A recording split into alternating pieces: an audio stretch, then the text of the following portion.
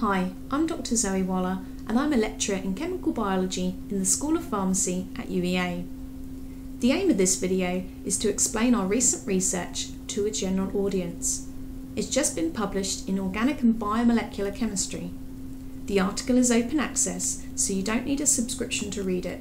The link to the article is on the YouTube webpage. The title of the work is Identification of New DNA i-motif Binding Ligands through a Fluorescent Intercalator Displacement Assay. The work is about a special type of DNA structure called the i-motif, or G-quadruplex. This structure is different to the typical twisted ladder B-form double helix, which was first proposed by Watson and Crick in 1953.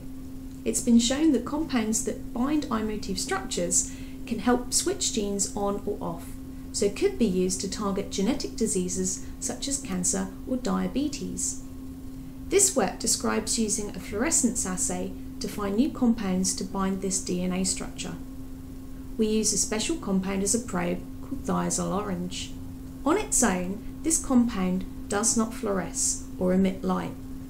But if we add DNA, in this case i-motif DNA, the compound then fluoresces and then can give out light.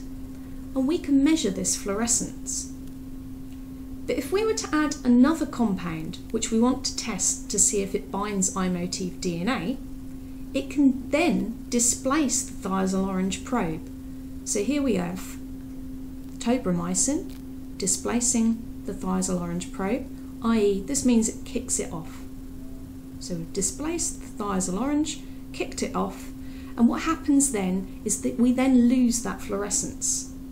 We can monitor this loss of fluorescence and use it to measure how well the new compound binds. If it binds better than the thiazole orange, it will displace it and we lose the fluorescence.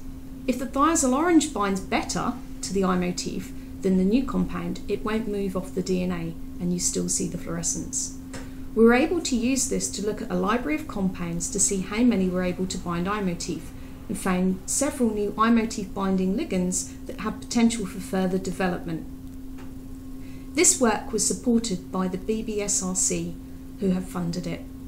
Thank you very much for watching, and bye for now.